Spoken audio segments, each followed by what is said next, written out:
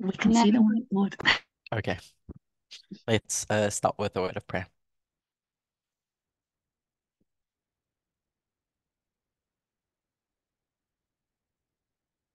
Dear God, thank you for the opportunity that we have at the latter part of Sabbath to go back and revisit some of the things we started discussing in the morning. Thank you that you give us the platform to share ideas, to learn more about the kingdom that you're wanting to set up. I pray that you may continue teaching us. I pray that we may continue teaching each other. And I ask for the Holy Spirit's presence at this time. In Jesus' name I pray. Amen.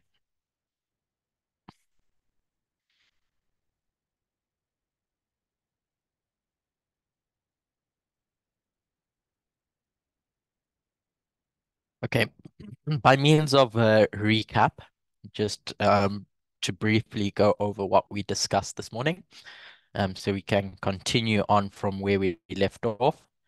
Um, not sure who's admin, but could you please pin the screen?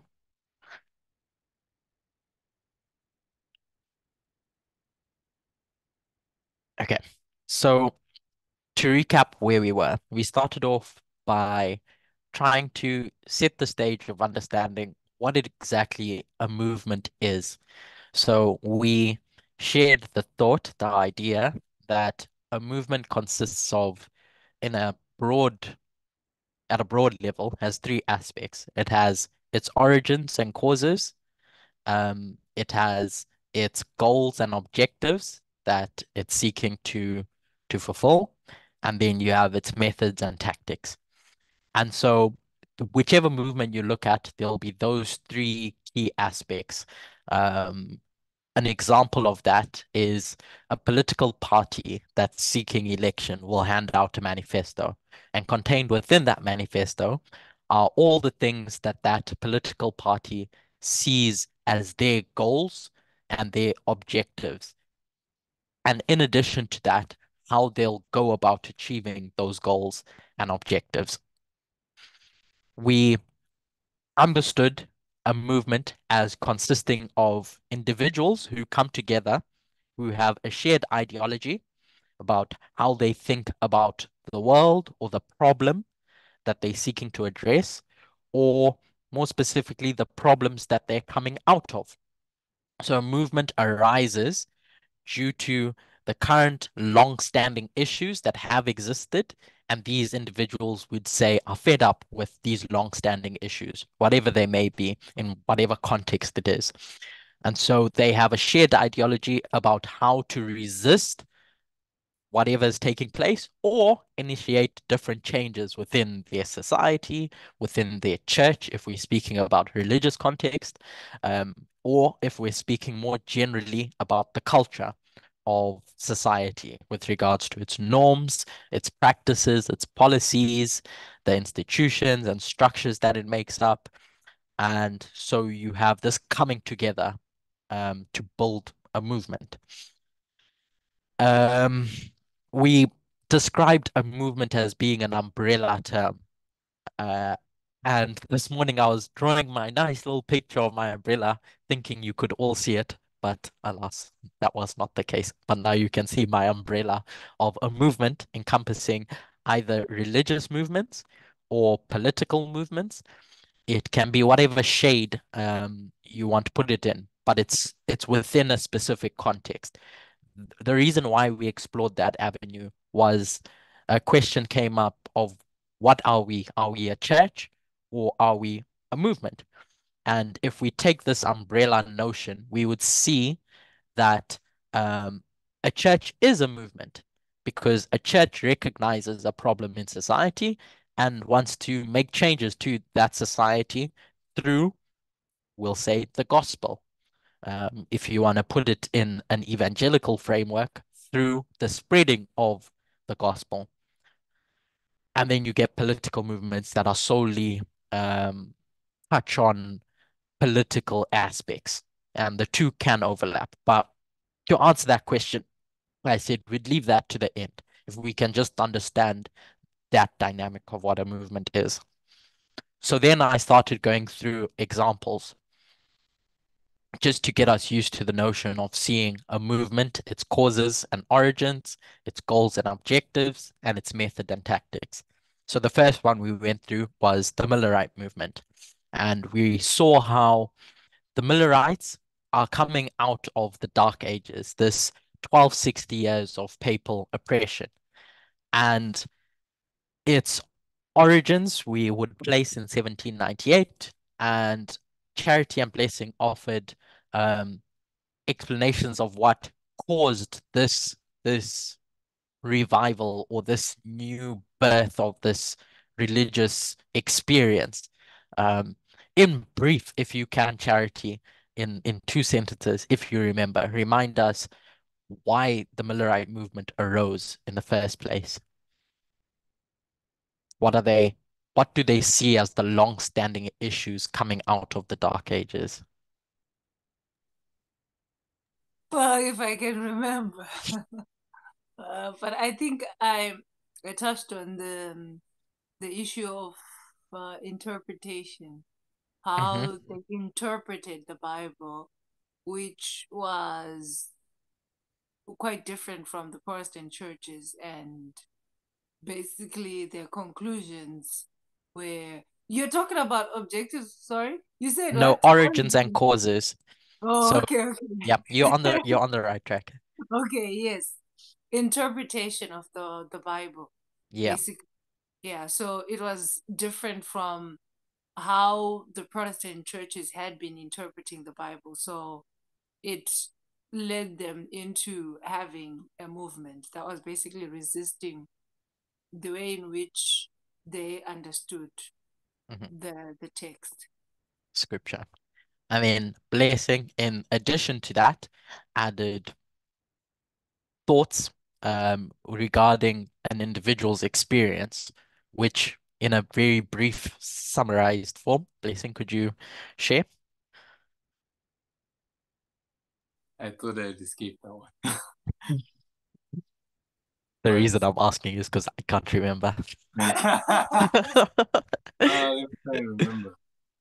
Um, I think the idea that I was trying to bring out is what is it? Uh, sorry, Fine. individual. Yeah, individual. Basically, that individual members or individual Christians are active participants in the plan and work of salvation. So Mhm. yeah, so they could shape their destiny and they could actually study the Bible for themselves. Understand it. Sure. So So, yeah, under papal rule, or how the papal church had operated, it was coming through God through a human agent.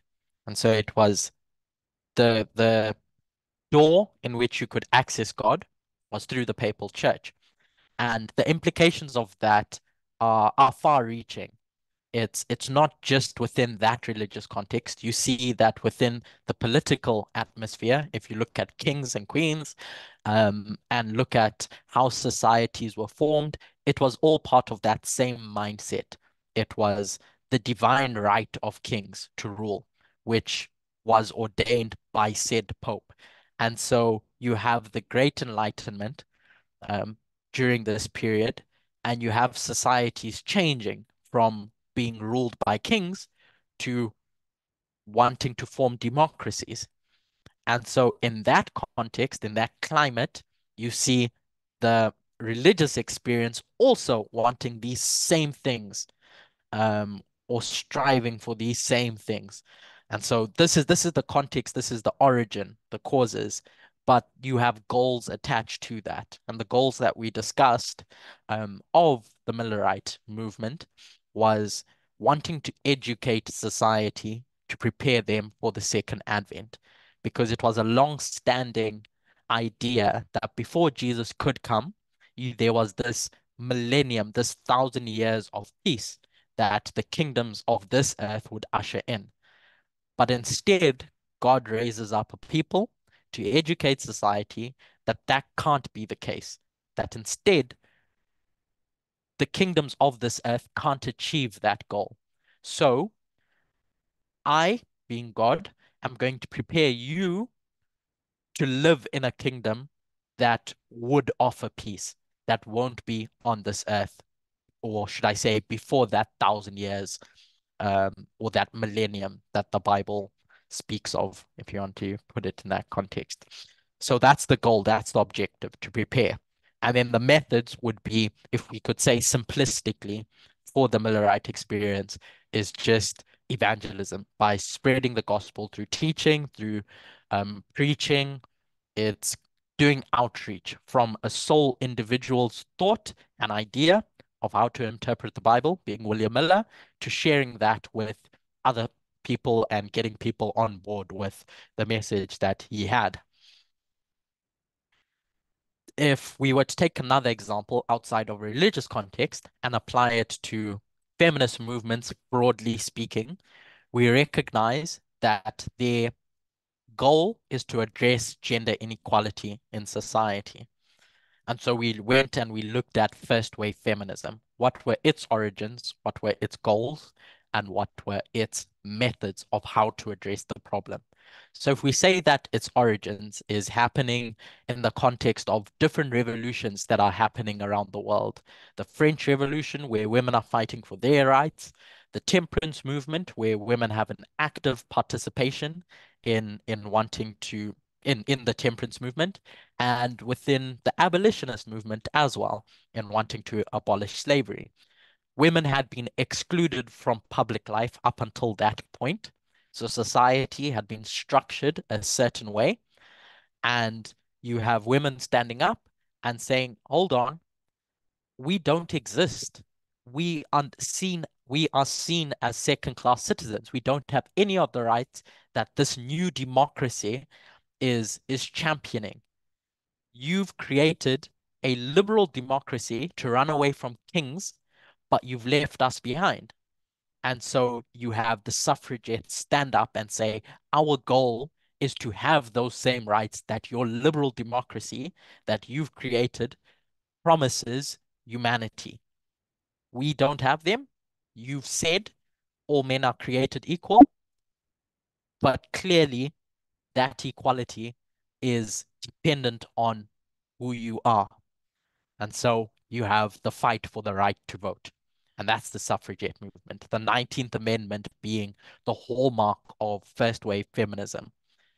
So the focus was on equality from a mainly legal perspective. What legal rights could women achieve in that era of feminism? And you have the right to vote, and subsequently, we see that reproductive rights are won through lobbying governments, through fighting for that right. We recognize that that's been curtailed, but just tracing that history, marital rights were won. And in all these rights that we see that are being won by feminist movements along the way, they're done through a legal lens. It's going to the government, fighting the government, sharing your cause with the government, and saying the laws that are on paper don't include us, they exclude us. So we want to be included in this legal system. So it's strictly from a legal perspective. Often, when we've described liberal feminism and radical feminism, we've looked at radical feminism as being political and liberal feminism as not being political, when in fact they both are.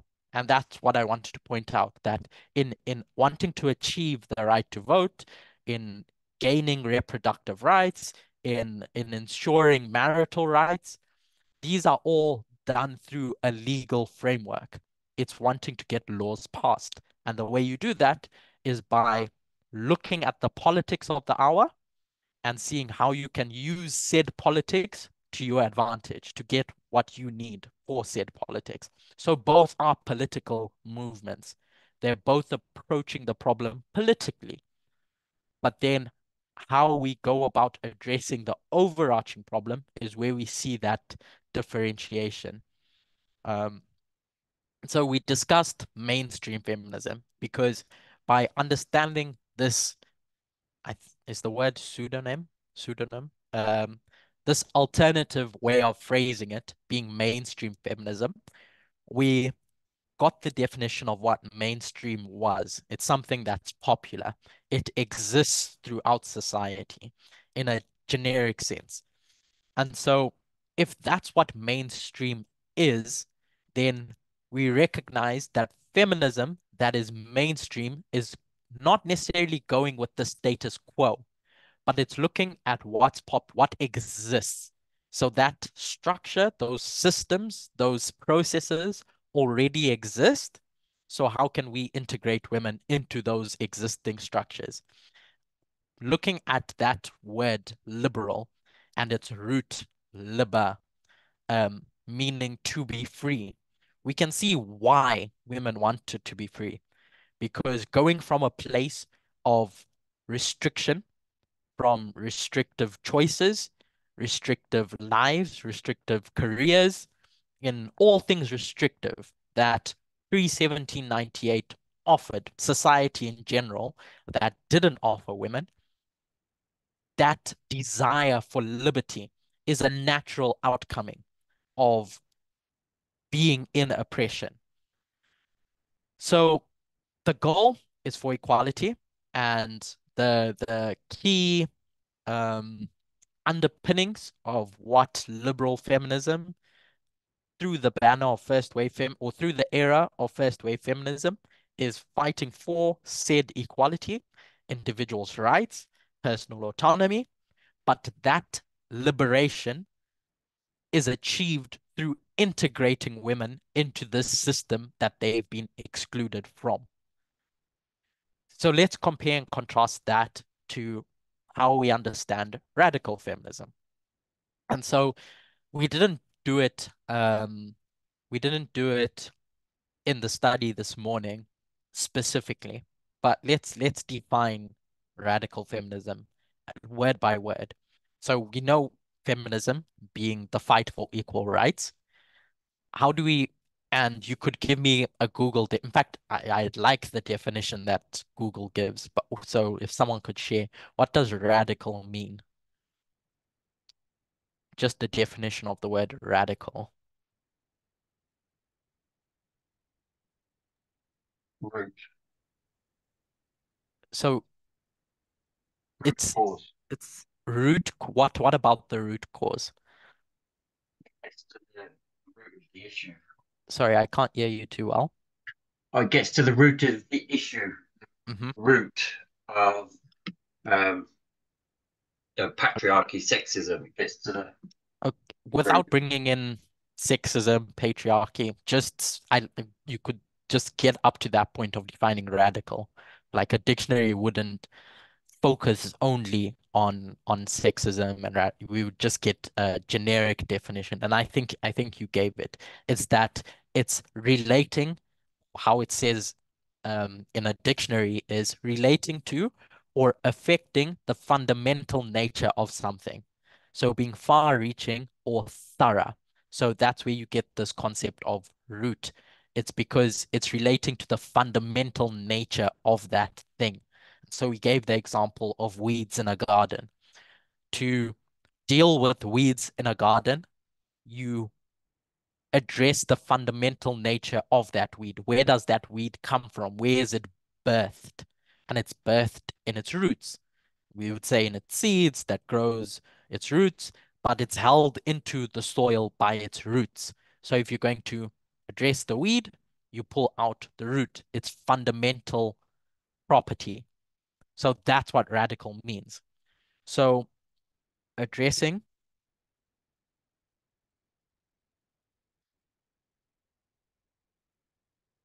the fundamental nature. And as Richard said, you get this idea of getting to the root of the problem. So now, Richard, yep. Who was that? Sorry. Simba, Yep. what about if we say extreme?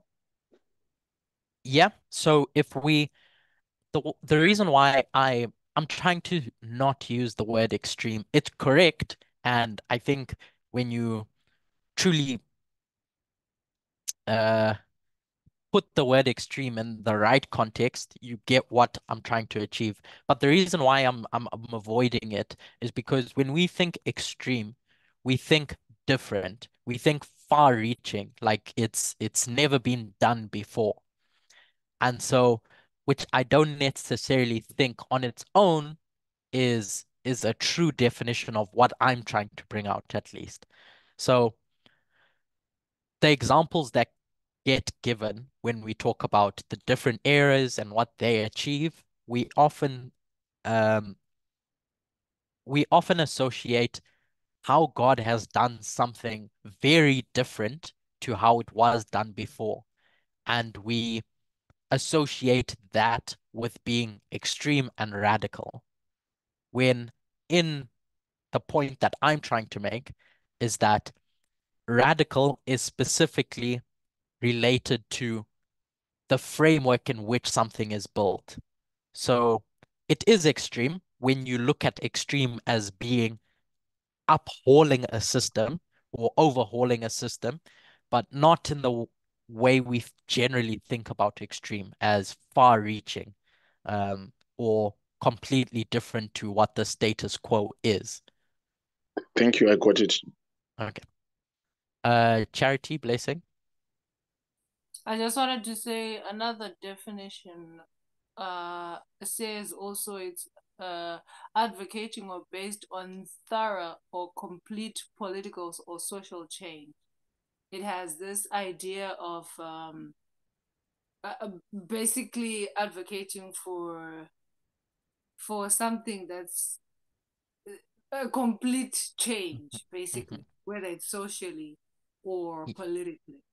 Mm-hmm. And I don't know if that also uh like speaks to religious as well, but I guess it could as well. Yeah, it could definitely. And so when you think of this idea of complete and thorough, it means the entirety of the problem is being addressed. When you address something radically, it means the entirety of it. It's what gives birth to the problem, what upholds the problem and keeps it existing, and what causes future problems like it to exist. You're getting rid of that foundation that upholds all of that when you address something radically.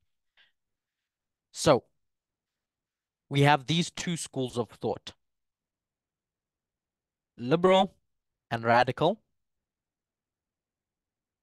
that look at an institution or a system that exists. So if we say a system and give an example of slavery, or actually, let me put government. Let me give an example of government. So how we're going to govern society. America is this up and coming democracy in the world. It's different from what's existed before. I'm going to use the word, it's radically different from what's existed before because it's a new system. What they had was kings that ruled. And now, instead of having kings that ruled, the system of governing people, instead of using kings, we're going to have democracy. We're going to have elected officials to govern. So it's radically different because at its root, it's a complete, thorough overhaul of the system that existed before. So we're left with democracy now, right? We get to the 1850s, and feminists look at that system, democracy, liberal democracy, and they say women are excluded from this system. So how are feminists going to approach that problem? Are they going to approach it radically, or are they going to approach it liberally? Remember how we defined the two. Liberal, integration, how, liberation through integration, and radical being addressing the root core of the problem, of the issue. So America set up the system of government that excludes women from it. It's excluded people of color from it as well, but we'll stick to the story of feminism. So how are the suffragettes going to approach that problem when they fight for the right to vote?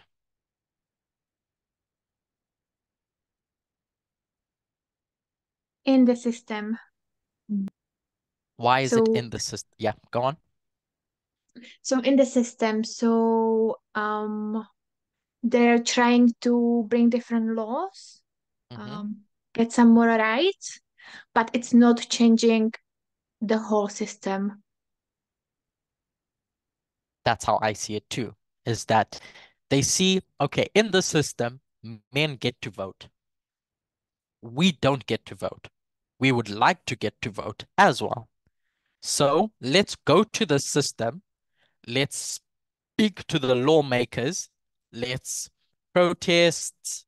But the way in which we're going to make changes is by negotiating with that existing system. And so that negotiation with that existing system leads to that system then giving women that right to vote that they didn't have before. So if we look at it in that context, we can see suffragettes as being the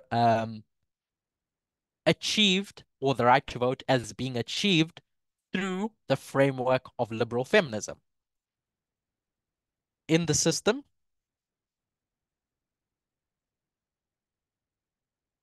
radical feminism will say, we need a new system entirely that doesn't even give rise to problems like this in the first place. And so there's three different ones, which we'll get to, three different examples, and we'll go through them and see, okay, is it approaching it from a liberal perspective or from a radical perspective, being the right to vote, reproductive rights, marital rights, whichever rights that you can think of that have been won by different feminist movements up until today. But Curtis, Yeah. wouldn't they work within the system, because anything too radical from that would not be accepted? So wouldn't they work within the system at that time, if they had to come in a really kind of, maybe, well, I don't know, I'm just saying, maybe a forceful way, maybe they wouldn't be regarded as they wouldn't be, sorry? No, carry on, sorry. They wouldn't be, they'd be regarded as, I don't want to use the word extreme, but I can't think of anything else here. So Sure. they had to work within that system at that time because it was a new thing. I think that in connection with that thought is, again, why I'm hesitant to think of radical in that way as being something that society wouldn't accept, is because there's instances where God works radically as being completely different. It sets up something completely different to what the norm was. And that doesn't necessarily mean that it was a struggle or it was difficult to do. The example I gave was this democracy. That was radically different because it was a completely different system.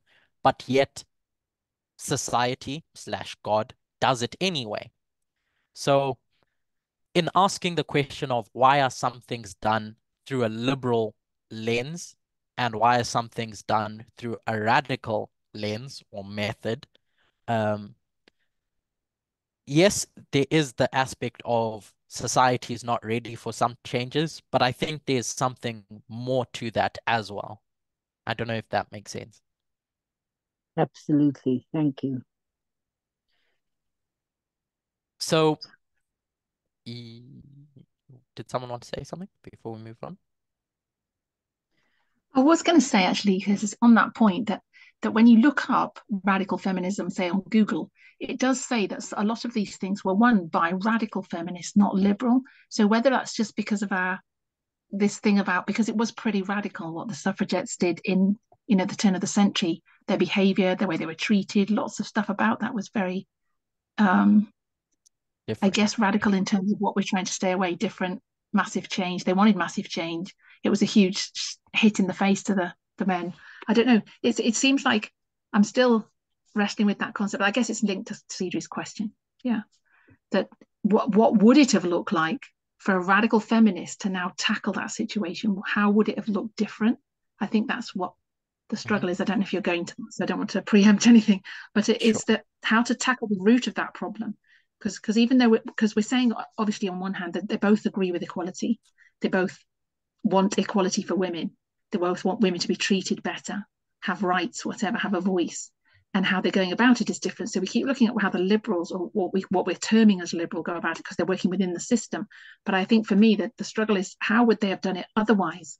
What would they have done? And actually, you gave the example of the government with America. I still don't know in my own head how they would have done that, how a radical feminist back then would have said, well, would they have joined with the liberals if we're saying the liberals did that and said, yes, we need to, first of all, we need to get some kind of voice or vote here because we can't change the whole system overnight, which is kind of where Cedri's coming from, I guess. Yeah, sorry, maybe it's the same question. But I struggled with the definition when I looked at radical and saw that radicals were actually given the, I guess, the accolade for achieving those things. So there's two parts to that.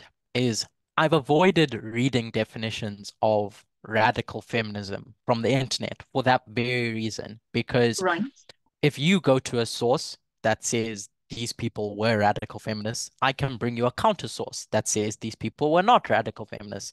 So instead of approaching like, here's your evidence and here's my evidence, let's try and dig out, what we understand by approaching by what we're doing. Let's try and come to the conclusion on our own, going through it step by step. That's why we started off by understanding where the context of liberty comes from, and this context of radical, addressing the fundamental nature of something. And if we can set the stage of these two things, what the definition is, and compare and contrast them, then we can look at these issues and say, okay, was this achieved through liberal feminist means, or was it achieved through radical feminist means? Not necessarily letting, I don't know, other people's interpretations of it shape our path, but let's work through it for ourselves. That's what I've tried to do, at least. I think it's agree. Yeah, I think that's why we're doing this, and it's getting away from that idea of what radical looks like and going by these terms and by your definition of them. Was this a liberal way of doing it or a radical way of doing it, which is overthrow the system or work within the system? If you stick. Good. Sorry, you cut out for a bit there, Emma. Oh, I'm just agreeing with you, basically, yeah, and saying that we need to go with your. Can you hear me?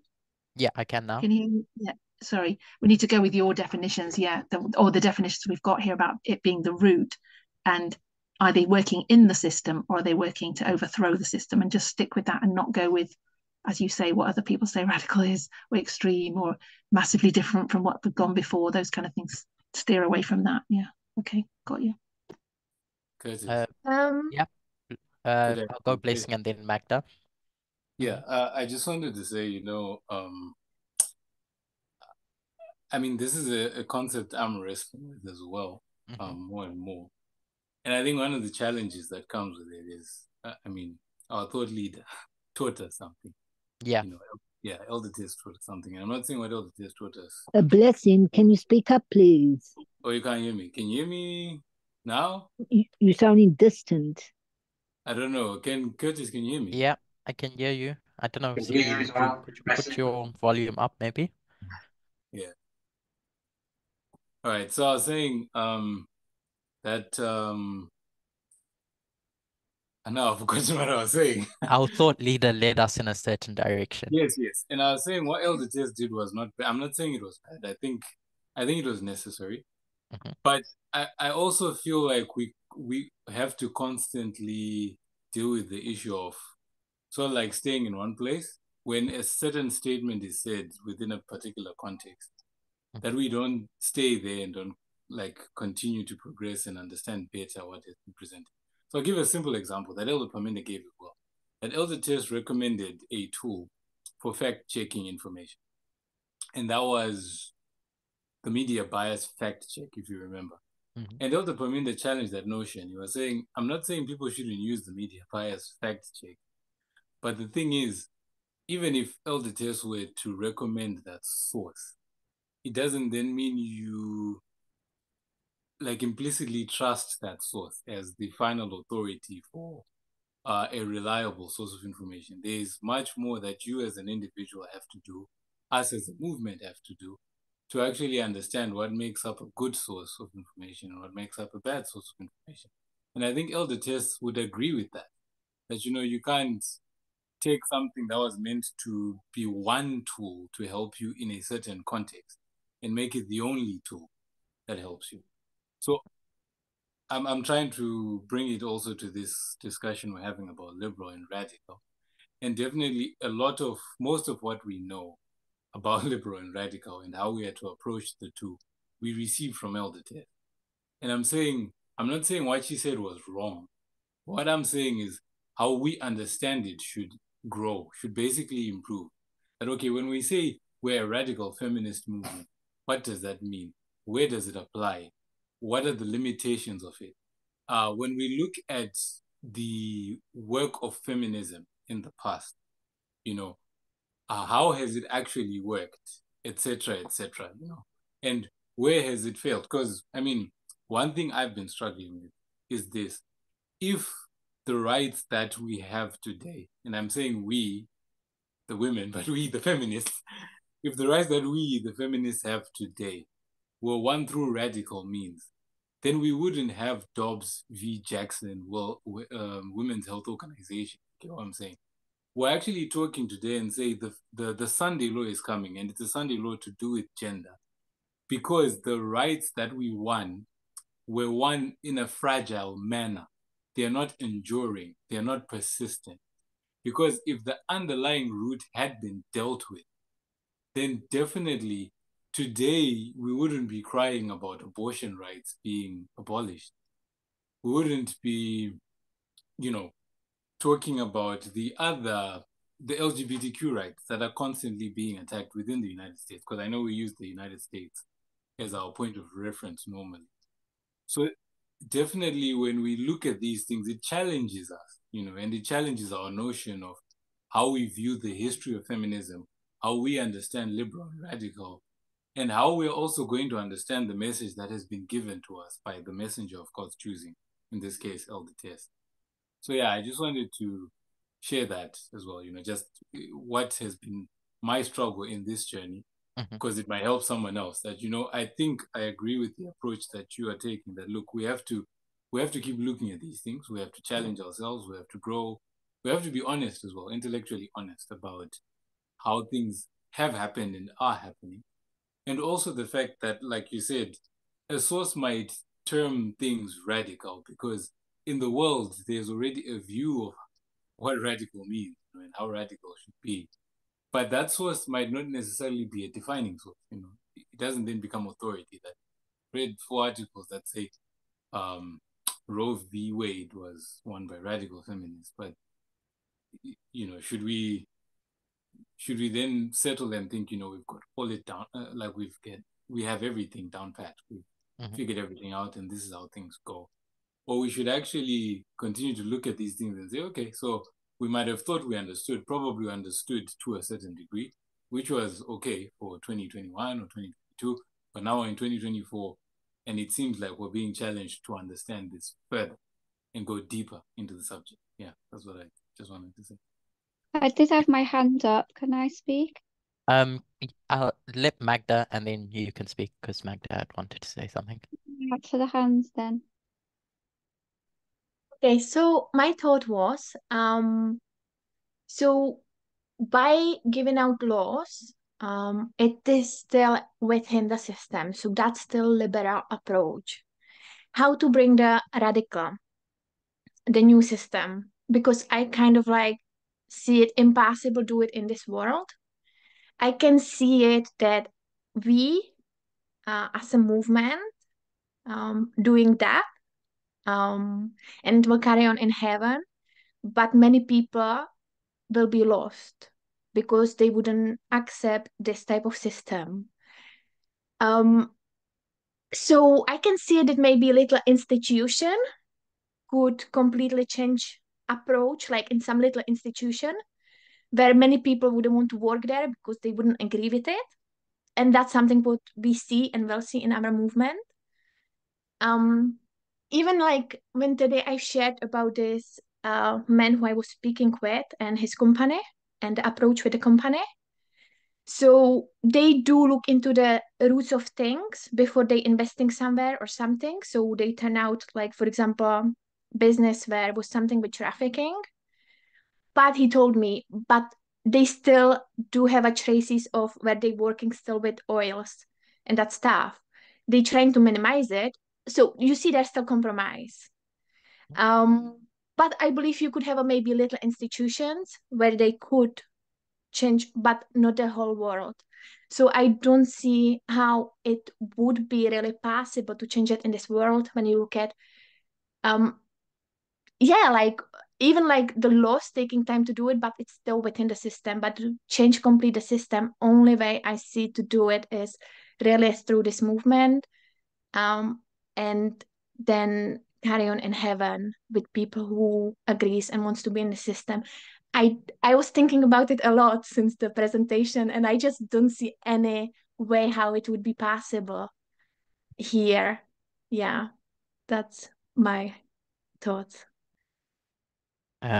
Natalie? Yeah, I just thought that we've always had a wrong concept, and the world has as well, of what a radical feminist is.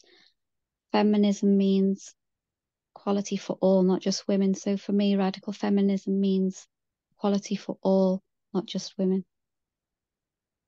Mm-hmm.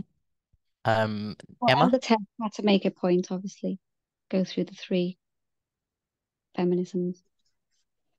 I think going back off what Magda was just saying, I think that's what I didn't word it very well when I said it before. And I think I wasn't looking at radical definition as extreme. I was looking at it as, but I didn't say it very well. That how does a radical feminist so go about changing the system, like radically, making a whole new system? So could two people still have approached that whole suffragette thing and said, okay, I'm a radical feminist, but the only way I can see that we're going to change the whole system is if women get the vote, for instance.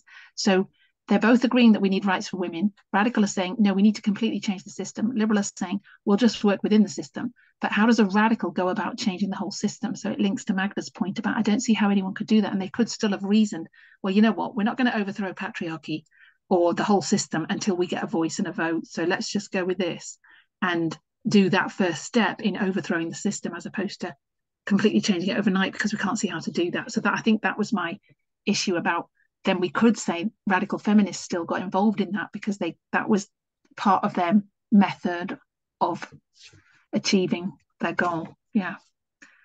Does that make sense? Yeah. I'm going to work back through the different contributions and share my thoughts to each of the different contributions that were made. I think that and I'll say we trip up just as a movement constantly over the same thing, is that multiple things are taught within this movement. And as we go from dispensation to dispensation, by that I mean, if we think of 2001 to 2014, those mini dispensations, God teaches their people something to get them through that dispensation, while peering over the wall into a new dispensation that will provide, the framework or the foundation for a new thought that will be built upon. But God needs to address things there and there because they see a problem. And what we tend to do often is take lessons in context that arise due to issues that are being addressed and make that the truth, the whole truth. And we know that's not the case when we read Ellen White. And Ellen White says something very specific in an area, and we take that and make it all she has to say about a topic, when in reality, there was context attached to what Ellen White was saying. So we have this legacy from Adventism anyway, but we've carried it over into how we approach studies that are done within our context, within the movement. So Elder Tess will stand up and will associate liberal feminism through the lens of personal choice. And she'll speak about it in a way that leads you to look at it as being bad because there's a specific goal that she wants to achieve. But then what we do is we take that definition out of its goal, its context, and then we take that as the whole. And there's a statement that Elder Parminder uses that authors have written of is what you see is not all there is. And that's applicable to our studies as well. What we see when we're presented is not all there is to the problem. So there's one of the things that was shared at the time when we started grappling with what liberal feminism and radical feminism was, which is beauty. And we see that someone gave an example during the last camp meeting of liberal feminism being equated to wearing makeup. What I want to do is why? Why is there that equation? Why do liberal feminists end up wearing makeup? Yeah, why? So I see it as a consequence of liberal feminism, not what liberal feminism is. So when we go to the root of what these terms mean and take them out of that one context and look at it more broadly, we can understand the different implications all around different studies that we can get to. And then the question came, okay, how do we change the system here? And I think that that's where we're getting to when trying to understand what we're going to do as a movement. This morning we discussed how in different ages, God has worked through a liberal feminist approach and through a radical feminist approach through different issues. One example was how priesthood was attained, where at first you have this system of firstborn child male being the priest, and you get into a new system that Moses sets up where it's through the Levitical order, it's through merit. So there's this new radical way in which priesthood is going to be bestowed. So that's, I'll say, radical feminism. And then you have liberal feminism when dealing with the system of slavery. So when we talk about whether things are possible or impossible, it depends, as it always does, with regards to what system you're looking at, what institution you're looking at. Why it depends? Why are some things so embedded into society and some things not? That's a question for another day. And what can we do about them? That's a question for us. When we talk about what it means to be a radical feminist movement and what it means for our goal in this world. So we're building up to that point. And then that's the same as what Emma had brought up, what can be done. And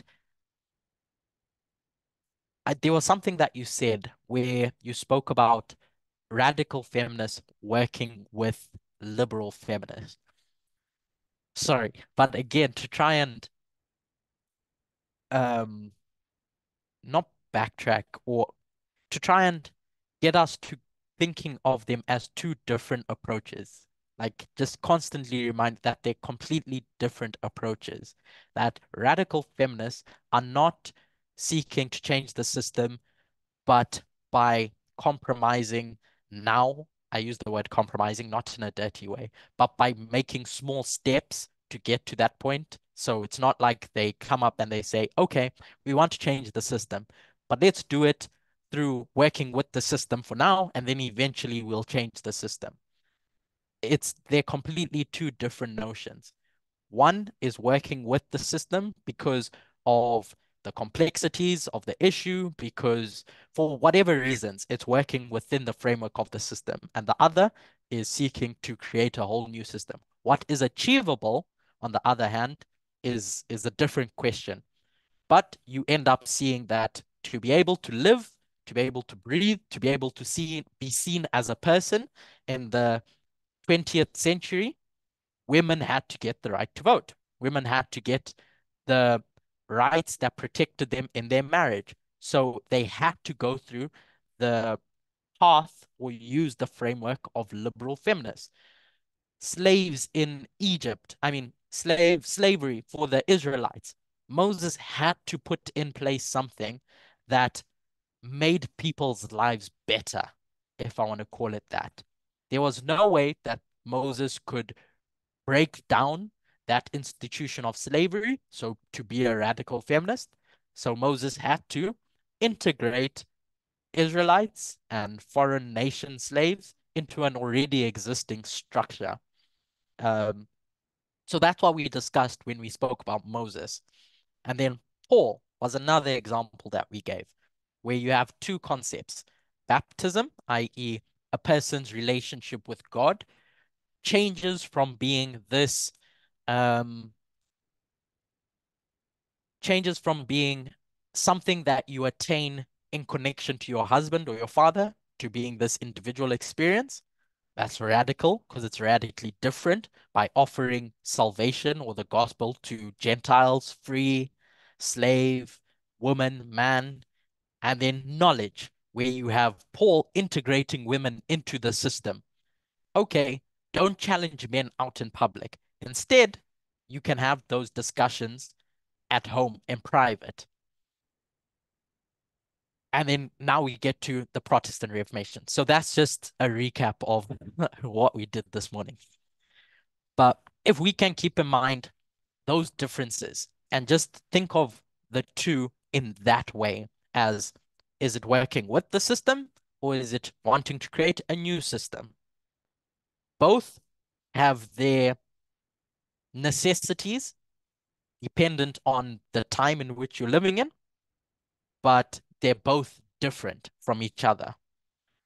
So Protestant Reformation, when we think about its origins and its causes, I'll ask you, Blessing, because you brought it up. What were the origins and causes of the Protestant Reformation? I guess I don't not really sure. I Sure. guess I was asking because Mhm.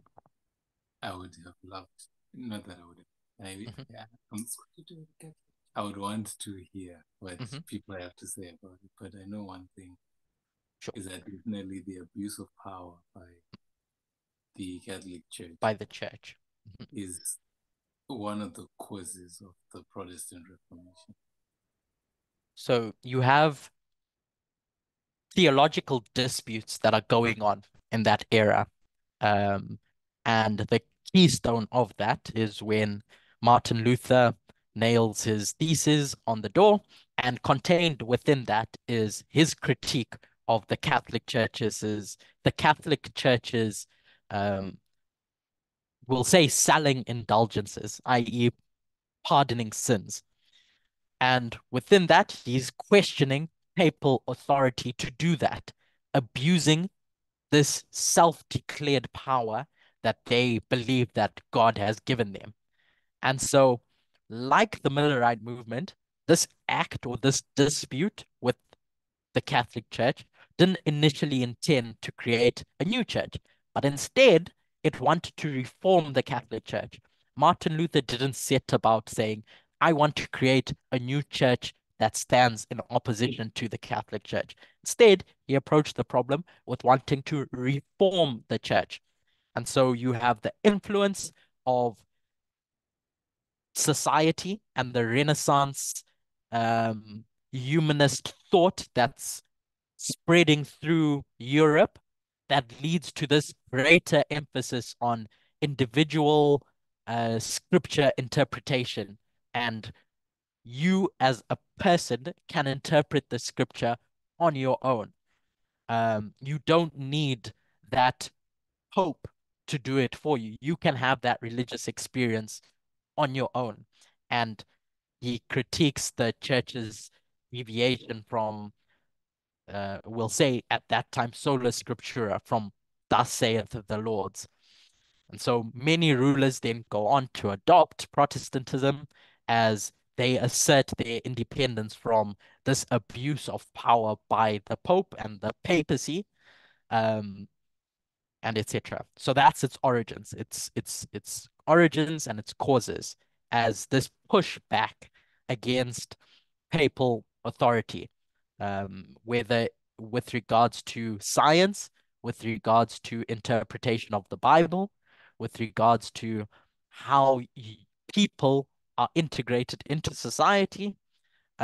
It's a big part of this is the theology just doesn't add up for Martin Luther and the various other reformers around him. And so the goals that he has are to return the Catholic Church to what they saw as the core teachings and practices of the Bible that the early church held to. So they place this emphasis on salvation through faith, the priesthood of all believers that compose the church, and the authority of the Bible over what had come to be church traditions in general. Remember, I said that his intention was to reform the church. So let's abolish the practices that exist, like indulgences, confession, pilgrimages, clerical celibacy, and they're just viewed as corrupt and unbiblical. So if we can reform these, then we can get the church, which was the Catholic Church, back to where the early church was. And so how they go about doing this, their methods and tactics are through using the printing press. That was a newly invented tool, through forming alliances with different political and political reform movements of the time, much like first wave feminists.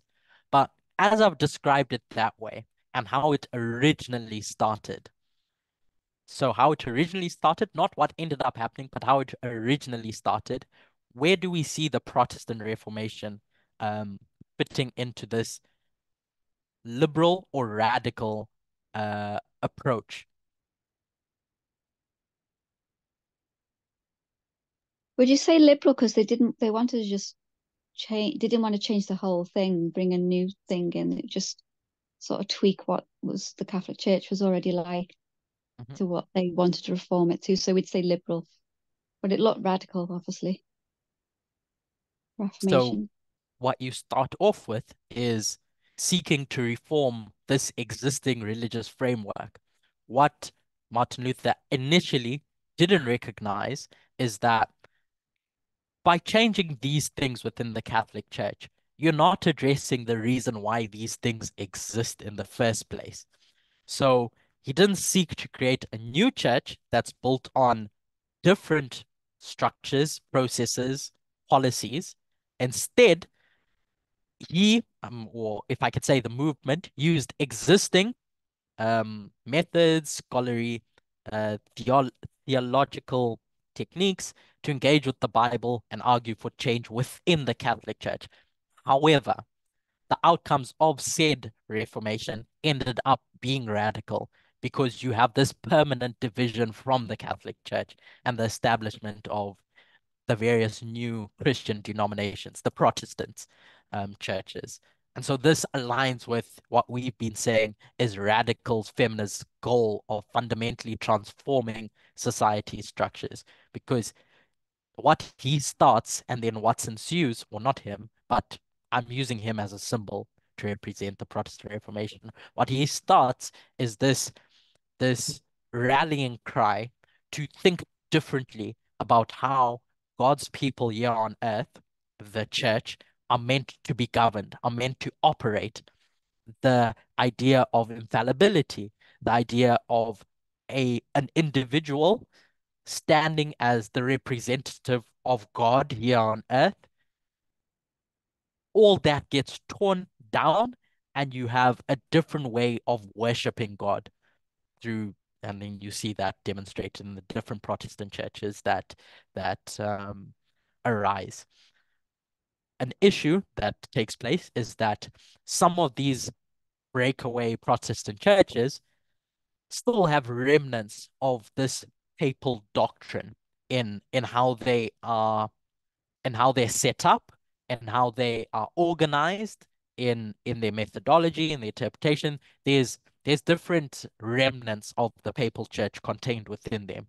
And as you get further along, you see it getting more and more different to that original Catholic Church. So the Advent Church being different, and then we can compare and contrast what we are striving our movement to look like to that of what the Catholic Church does and did look like.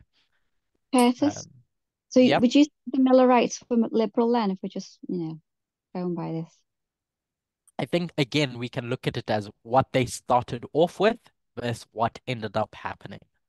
Yeah, I think they're liberal and we're the radical. We could say the same about us anyway. Okay. Curtis. Yeah. Yeah, one thing I do want to say about the Protestant Reformation, if you're going to compare it with Adventism, Protestants in the 1260 did not oppose the system of church and state, or even the system of kings to begin with. But the idea that, churches basically work with kings and influence public policy in that way on the earth, that's something that Protestants did as much as Catholics did.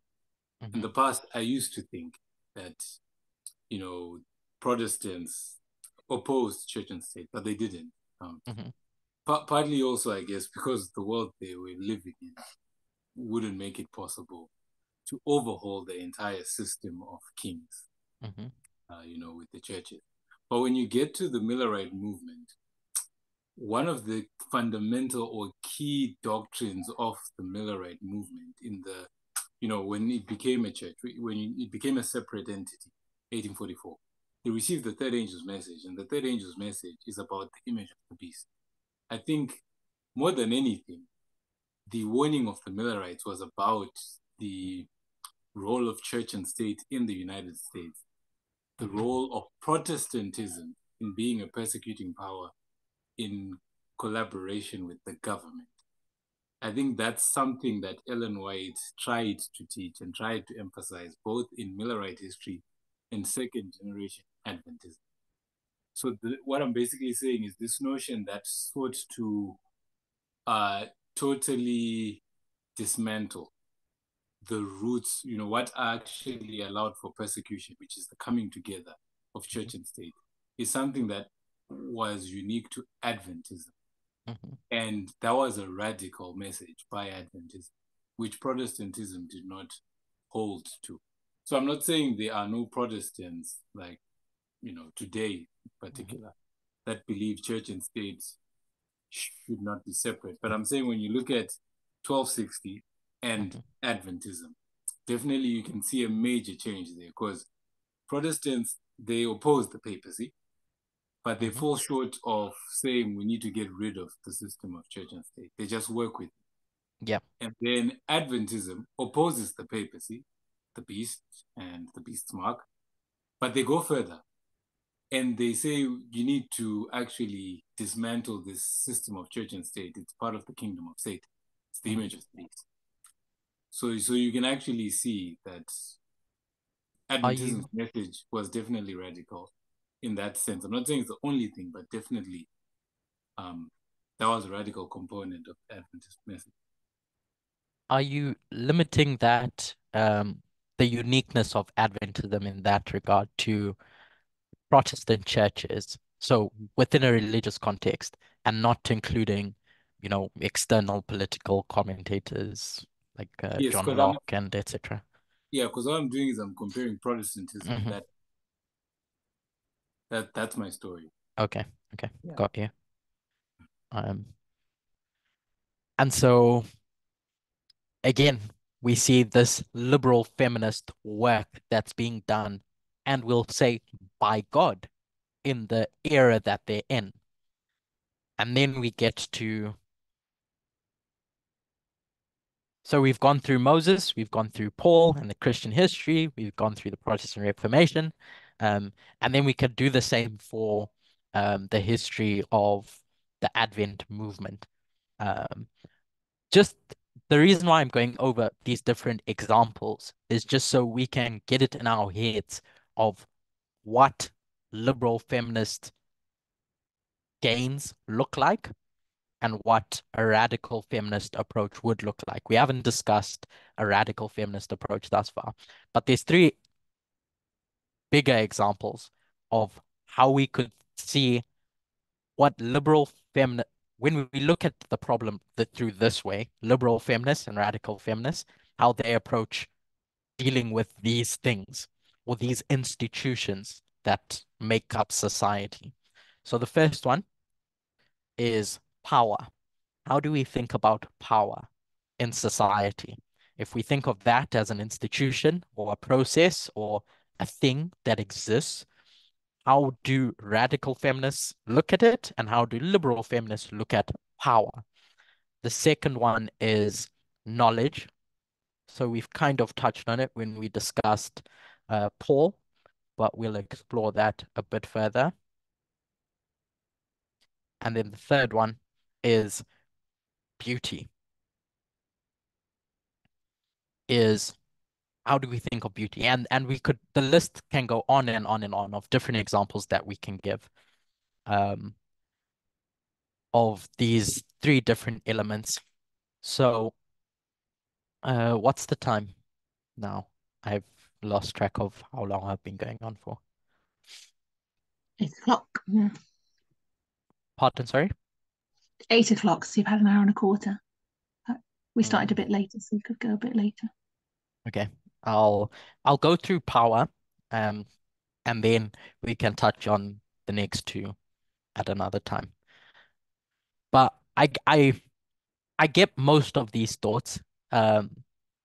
Someone had mentioned how this author looks at power, and so I went and I read more about it. And I think the way this author relates to it gives a good example of how you can look at power through the lens of a liberal feminist framework or through a radical feminist framework.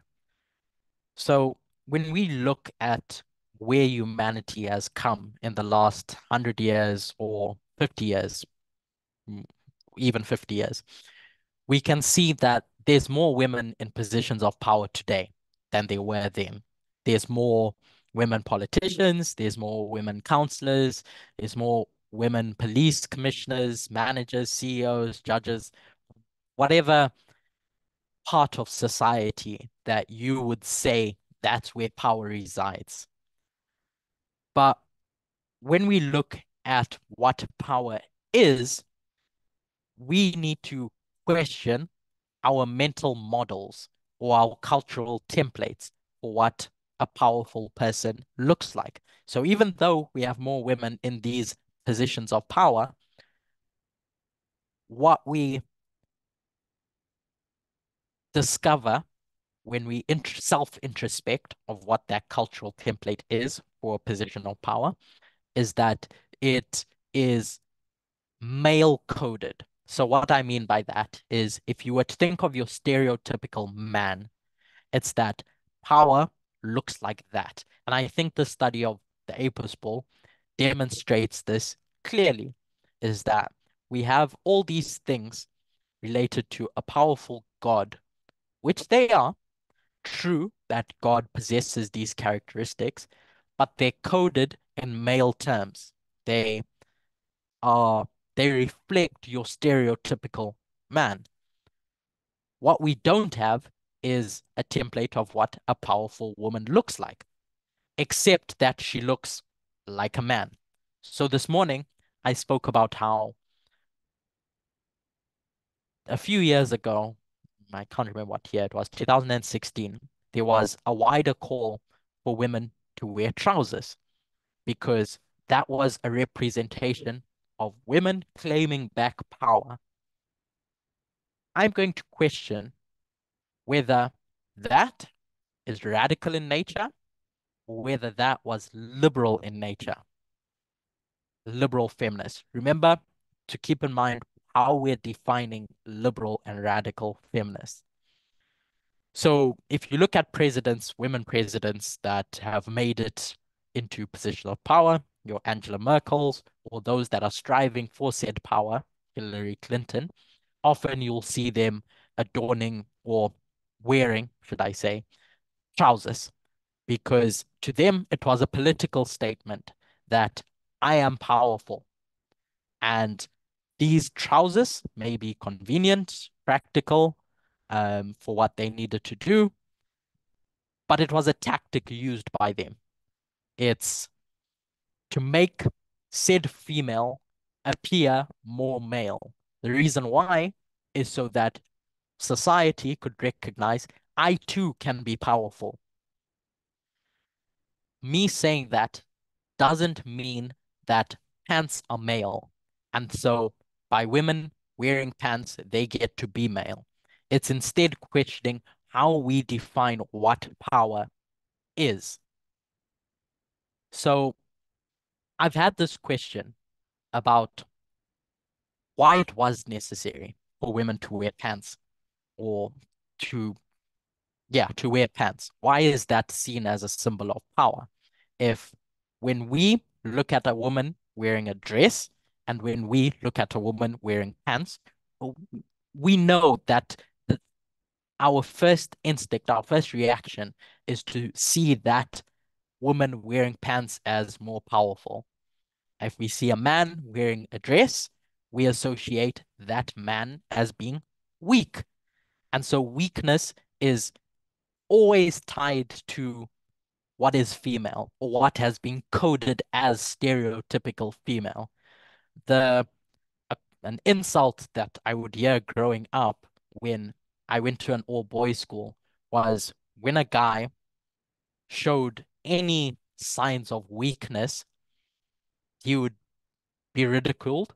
And the common slur was, I don't want to say it, but was to call him a rude word for women's genitalia, because weakness had been associated with the female gender. And so it follows from this school of thought that women are perceived as belonging outside of what power is. And through the different waves of feminism, we've sincerely wanted them to get inside of that power, whether unconsciously or consciously. We've wanted women to grab onto that power.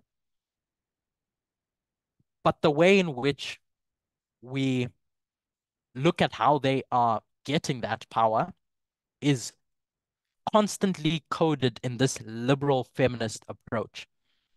So if you've ever come across the terms of women breaking the glass ceiling, or women knocking on the door, barging through the gates of the citadel, etc. All that is to say that women are outside of power and now are coming in to grab said power. Women in power are seen as breaking down barriers that existed before, or taking something which is not quite theirs. There was a headline that was put in the BBC some time back about a woman who had climbed up the ranks in the church, and she was up for being ordained or something within the English Anglican Church. And the headline was, women prepare for a power grab in church, police, and BBC. So when you hear that statement, what do we think of? What comes to mind with regards to women's relationship to power? And what comes to mind is that we need to consider our assumptions that we have in our heads about that relationship. If we want to give women as a power and not just shape a few determined individuals that get it, their place inside of those structures, we have to think harder about how and why we think we do. So what I said a lot there, but what I'm trying to point out is that if there's a cultural template that exists that works to disempower women, what is that template? And where do we as a society get it from? Generally, women that do grab onto power, are follow your archetype of what a male is. So they behave like men.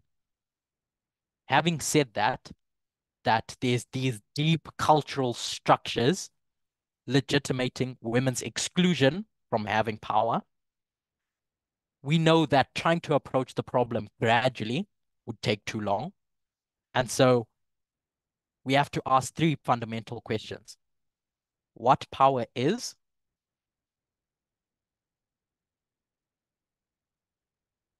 What's power used for?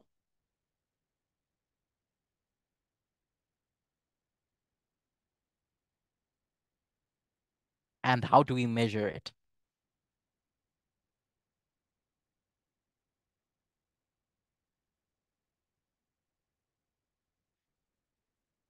I was having a discussion with my father and my cousin this afternoon, and we were talking about the legacy of Rhodesia in Zimbabwe and the power structures that exist because of that legacy. And the example my dad or my cousin, I can't remember which one it was, gave was when you look at schools that were set up, for context, Rhodesia was the colonial state name prior to Zimbabwe getting independence.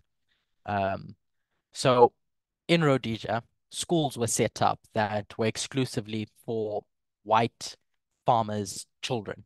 And some of these schools their names were Peterhouse and Falcon and etc. And so my father was making the point that what's happened is those systems or those structures have remained, even though we've come out of this colonial period, Zimbabwe's come out of this colonial period, the structure still exists. And even though you have more people of color, more Black people in those positions of power, if you ask yourself, what do those people of color look like? How do they behave? And what you typically find is that the Black people that are given those positions of power in these ex-colonial schools are the ones that assimilate culture of white people. So it's the ones that behave like white people. It's the ones that talk like white people. It's the ones that go to white people's functions. So even though you have more representation of people of color, they still exist within a system that was put up in this institutionally racist framework.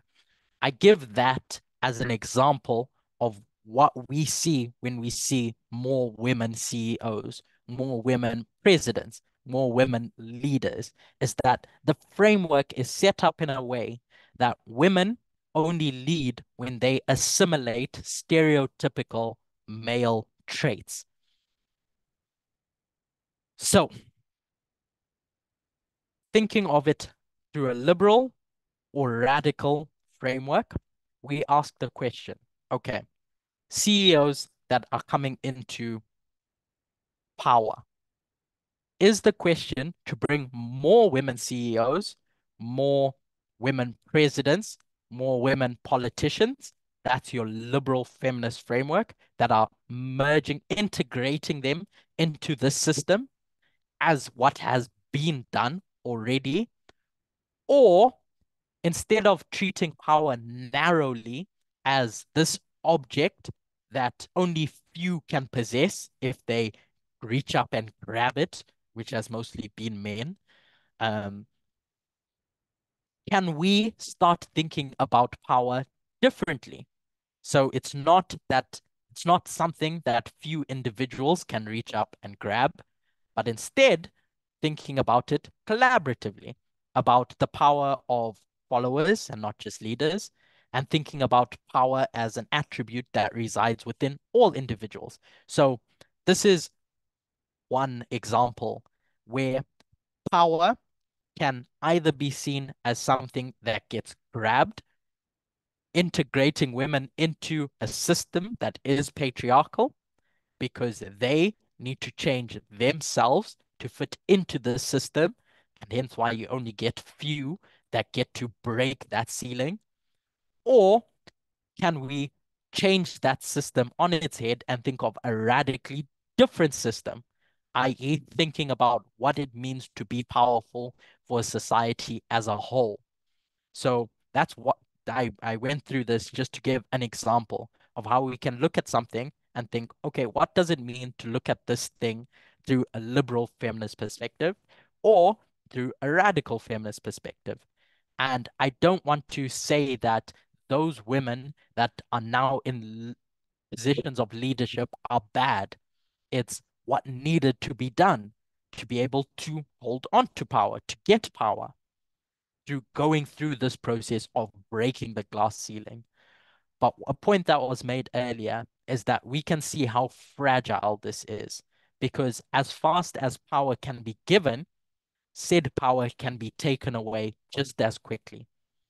Whereas if you try to envisage power differently as something that is not something that you grab and you break barriers to get, and instead being as something that resides throughout every individual, through a collective, and thinking about how you think about it at its very nature, that would address the problems we see of why women are excluded from said power, whether it be women or people of color or any marginalized group that can come to your head. The second example is that of knowledge. And I won't, I'll save that for next week's Vespers because there's still a lot more that I want to say about knowledge and beauty. But what I will get to, because it's within the context of the waves of feminism, is thinking of the right to vote, reproductive rights, and marital rights. And we can answer whether we think one is liberal feminist or achieved through radical feminism. Yeah, Charity or Blessing, you have your hand up. Hi, Curtis. Mm-hmm. Yeah, what you said is interesting about the subject of power. It made me think of Mary Beard's book, Women in Power. What I wanted to say is, even if you look at our movement, when we first started out with the Midnight Cry, one of the fundamental things we identified was Hillary Clinton was the correct candidate for position of president of the United States. And we said that's who as a movement we were meant to support, even though we didn't. But we looked back and we said Hillary Clinton was the person who was going to save basically the American system. And it was going to continue in a path in the right direction, if I can say it that way. Right. But when we look at that, I'm not saying it was wrong. It was definitely correct and needed to be said at that time. But having progressed down the reform line, we are looking at the whole system of the presidency now, and we're identifying it with the patriarchal system. We're actually seeing how there's a lot of patriarchy embedded into the democratic system, which is why we point to the United States and say what's coming is shipwreck. Because democracy is such a fragile system, even though it seemed to promote many good things. And it does and did promote many good things, like the right to life, liberty, pursuit of happiness, etc. But the system itself is patriarchal. So when we look at it today, we wouldn't actually say in November, we want a woman president or we want a liberal president. What we are identifying is the system is not fit for purpose. That's what our message is now. In 2018, when we looked at 2016, we were like, Hillary Clinton was supposed to be the president, and we're just looking at it I would say we looked at it from, okay, let me not say it that way, but basically we had not come to the formalization of the message where we understood that we are meant to be radical feminists. Initially, we were just talking about it as feminism or gender equality. But as we've progressed and come to a point where our position is radical feminism, we're no longer advocating for a female US president. We're actually saying the system is about to be destroyed. So therefore, there is need for an entirely different kind of system. So like what you're saying, it's not that we need more women in power. We don't need Hillary Clinton in American democracies or German democracies or British democracies, etc. What we actually need is an entirely new system of government that will not allow for the abuses that we see coming in to the American system, that will allow for someone like Donald Trump to actually rise and have a very good chance at getting the presidency again, despite all the problems that he has. So yeah, I just wanted to bring up that example, to confirm what you were saying, that a radical feminist won't say what we said in 2018. They'll actually say what we're saying now, which is the Sunday law is coming. America is about to be shipwrecked. The democratic system is not fit for purpose. Its fragility is going to be exposed or shown there. Mm-hmm. Alongside that, when the thought escaped my mind.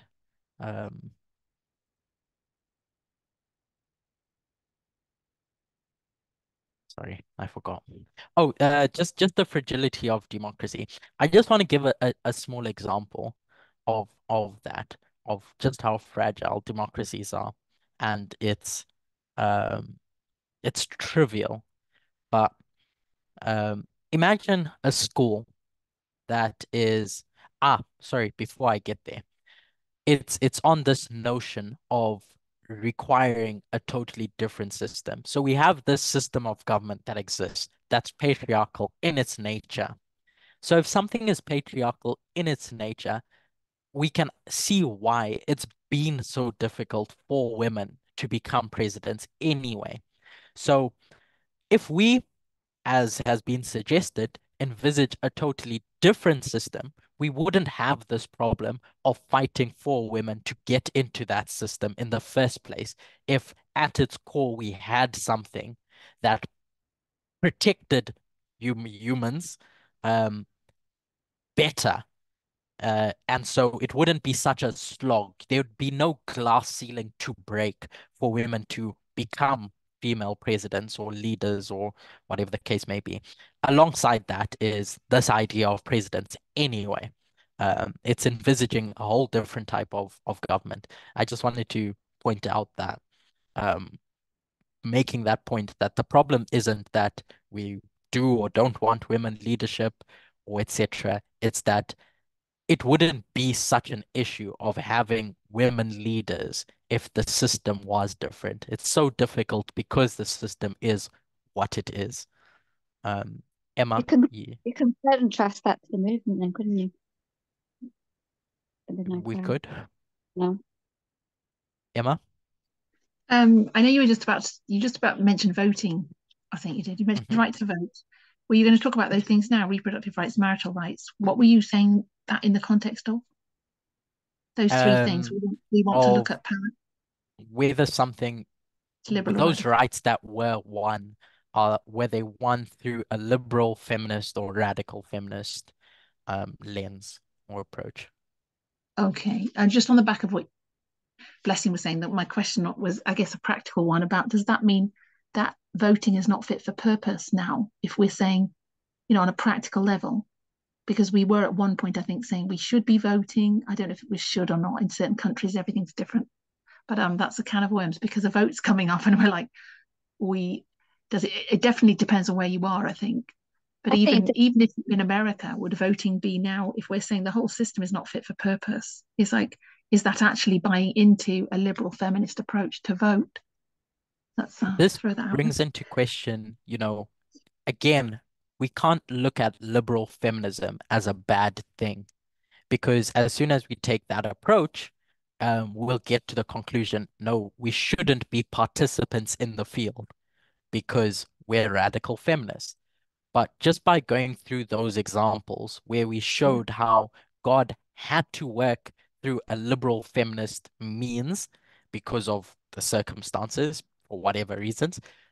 My position is that we are called to be participants in that field regardless. So sure, it's going to be through a liberal feminist perspective, but that doesn't mean that it doesn't undo our call to be radical feminists, to envisage a new kingdom that can be set up. That's my opinion, at least. Curtis, can I add something to that? Yeah. I think one parable that you sort of alluded to it in your language, Mhm. a parable that really shows the dichotomy or the dilemma that I think we find ourselves in is the parable of the wheat and tares. Because the plants grow in the field, they're rooted in the field. And we say that represents the human experience, the prophetic experience, where basically we're having to grow as plants in this world, because the field is the world, whether you want to call it the church, in the world, or the world's the same thing, because it's a patriarchal system that we are all trapped in, rooted in. And basically nature is showing or pointing to the fact that we have to grow, which I think is pointing to our identity as radical feminists, having to be and become a radical feminist movement, radical feminist members of a radical feminist movement within the context of a patriarchal system or world that we can't get ourselves out of, because it's only the harvest that will finish that job. The close of probation to the second Advent period, that'll basically finish that job. But before then, really we have that difficulty or that dilemma that we can't run away from. We are plants rooted in the world, in the field, in dare I say, a sexist field. So therefore, for as much as we are radical feminists and have to advocate for, identifying the causes of patriarchy, discrimination, dealing with issues at the root, there's only so much we'll be able to do whilst we are rooted in the field. I think some things cannot happen within the context of the field. A different parable has to be used, if I can say. Maybe the same parable when the plants are cut and then they are used or something. But when you get to a certain point, that's when other things I think will become possible. Because really, like Magda said, some things I don't think are possible on this planet, which is why our message of the second Advent, because we are Adventists at the end of the day, the Advent message, when you talk about Christ actually coming to bring an end to these earthly governments, that is central, I think, to a radical feminist type of movement or message. Because for you to have a radical feminist kingdom, the kingdoms that exist need to be removed and abolished. And I don't see how that will happen in its entirety until the second Advent. Emma, you have your hand up? Or was that just from before? That was from before. I guess I wanted a more direct answer to the question, but that's all right. About voting. So yeah, I understand I understand what you're saying. We're radical feminists, understanding what a radical movement looks like, or understanding what a radical feminist kingdom looks like. But you're saying at the same time, to liberal feminist action is not bad, because we've seen that God behaves in a liberal feminist and a radical feminist way, depending on the circumstance and situation. So you work with the system or you overthrow it, depending on the circumstance. So in this context, I know there's some things in the chat about, voting, but I'm still, I think, wrestling with that concept, that the concept of the fact that we're right near the end and it's all going to be overthrown, and this is not the solution to the problem. Voting, for instance, at the same time recognizing that voting was won through a hard slog, women died for it, etc. People died for it to give us the vote, all those things, that's one of our rights, etc. I think I'm still wrestling with I guess it links into the question of what's our purpose, which is where you're heading, but we didn't get the conclusion. Sure. Can I just say something? Remember Elder Parminder in when was it? Recently. It was in Wales anyway, in one of our camps. We were there. Elder Parminder said that we have a duty to vote, And that's what was something you said really good. Emma just said we had a duty to vote, and voting creates prophecy. So there you go. That's all I want to say. Thank you. Sure. I think we'll close on this thought and then pick it up at another time. It's ended up being a 3-part study, but that's fine. Is that I'm just going to reiterate, maybe say it in different words, what Blessing said, is that we are in this world. And so there are things that we are confined to in this world because of the circumstances that we're in. We point to the Millerites and we see how in their vision of Jesus's coming, they saw themselves separate to the world. They cut themselves out from that field, and we can look back retrospectively and see the problems that occurred because of them cutting themselves out from that field, by not getting involved with politics, by solely focusing on this new kingdom that was about to be ushered in. And we've looked at that and we've recognized, okay, hold on. Before that new kingdom can be ushered in, there's a part that we need to play while we are still rooted in this field. And so the Millerites, voting was such a big issue for them because all that they had in their minds when that election was coming up was that Jesus is coming. There's no need to get involved in the politics. Yeah. So let's think about that new kingdom in that radically different way, for that new system that's going to be set up by God. And we are saying, okay, the reason why we are voting is because, and this is the point that Blessing made, is that our plants, our roots are still embedded in this system that exists. So we have to be both participants in that system. It's something that we can't run away from, while still exploring and envisaging what a different system does look like. It's this concept of wearing multiple hats, dependent on what story or what thing is being addressed. So I guess all this is to kind of why I've been showing this duality of God in these different dispensations is to try and understand, when we say we are a radical feminist movement, what the implications of that are, what the implications of that are in our day-to-day lives, what the implications of that are with regards to our message, who that message is addressing. And another example can be given. A liberal feminist or liberal feminism sees that work is necessary. I need work to put bread on my table, to put food on my table, to have food for my family. And so all the corporations that exist out there that give work are built on this capitalist framework. And going back multiple studies ago, we saw how capitalism is just survival of the fittest. It's built on this notion that patriarchy is built on. And so your liberal feminist will say, okay, how can I survive within this system? I can't detach myself from it. I can't change the system. How am I going to survive? It's okay, as the CEO of a company, or you joining the company, is how can I ensure that at least my job will be good? At least I'll be safe in this job. It will be better than living in a complete authoritarian regime. And your radical feminist approach will think theoretically, okay, instead of capitalism, how else would it look?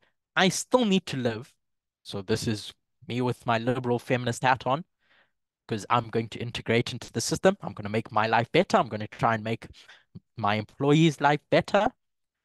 But how can I envisage a new system? And that's what we can do, because I think Magda pointed out on this small scale for us, we can overhaul the way we think about how knowledge is disseminated within our movement, who gets to be leaders within our movement, what the relationships are with people in our movement, we can set up a radical feminist movement because it's different to all other organizations. But at the end of the day, you still exist in a field that is not radically different. It is what exists. It's patriarchal. So I really just regurgitated what people have said and how I've understood it. But as has been pointed out, Sabbath is drawing to a close. So we'll close for today. And yes, I just wanted to show this one small example of just the weaknesses of democracy and institutions and processes that were put in place to protect democracy. Think of a school that's predominantly white people. I'll use this parable, 80% white people, 20% black people. And we know stereotypically, I'm going to be practical and realistic, that the two cultures have different tastes in music. And so the principal of the school thinks, okay, what type of music are we going to play at the school dance? And a student says, let's vote. Let's vote for it. And so they vote. And as you can imagine, the outcome is 80% of the body say, let's listen to a type of music, and 20% of the people say, let's listen to this type of music. So what type of music do you end up getting? The one that is predominantly white music. So they take this vote. And since democracy is all about voting right, and the process itself was decided on democracy, would we say that that's fair? We'd say procedurally, it is fair. It's seemingly fair because everyone had a say. But this is why America, so this is just a mundane example of how you would say, let's elect someone. Democracy, the right to vote, you have America rising up, and the majority is protected by that right to vote. And there's this recognition that that minority in that voting is not protected. Their rights are not heard. And so you have the first 10 amendments. You have this institution that's then built to protect your minorities, your Bill of Rights. You don't need a Bill of Rights to protect the rights of the majority in that circumstance in a democracy, because that's what the vote does anyway. But when your Bill of Rights or that institution that's put in place to protect your minorities is attacked and is broken down, you can stand back and say, democracy is doing what it's meant to do. But that's just one way in which we can see the weaknesses of said democracy in protecting the minorities. Hence why you have all these other institutions that get put in place around that democratic process of voting to protect your minorities.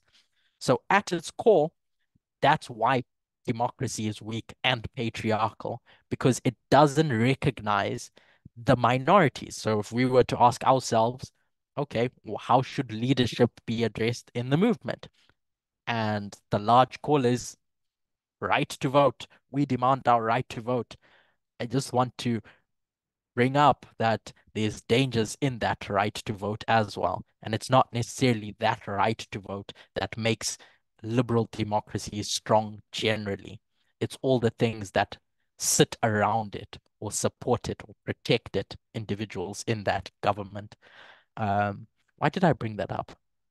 Oh, yes, because we were meant to get to the point of looking at said right to vote that was won by the suffragettes and questioning, was that radical or was that liberal in what was achieved? But we'll close there for today. Let's close with a word of prayer.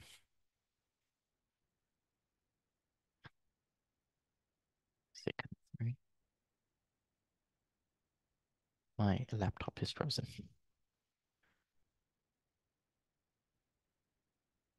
Dear God, thank you for the conversation that we've had this evening. Thank you for the study. Thank you for the different contributions that were made as we try to grapple with the implications of being a radical feminist movement that lives in a society that's deeply patriarchal. What does that mean for our message, for our work? Continue to help us explore the true meaning of these different approaches of achieving equality. Help us understand why you've had to use certain methods with certain issues so that we can, in our minds, understand you better. Please be with us through the week that's ahead in our work, in our day-to-day lives, in our relationships. Please help us guard them. And I pray that you may put your blessing